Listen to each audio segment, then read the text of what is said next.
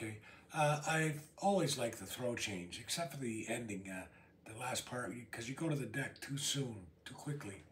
And but the move itself, it's probably almost a couple of centuries old, and it still has a great retention vision in the look of the thing. But I didn't like the, going to the throw and right to the deck. So the solution I came up with is it's still essentially the throw change, just slowing it down, breaking it up and slowing it down a little. So we use the card box. The card box we use to cover the card. And from there you do what you want. You can return to the deck later, delay returning the deck to your pocket, whatever you'd like.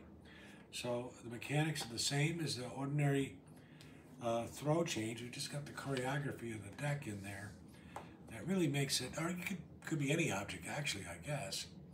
And it looks good. I like the box because of the blue color. It kind of helps. If there is a little flash in the corner of the card, it blends in with the box.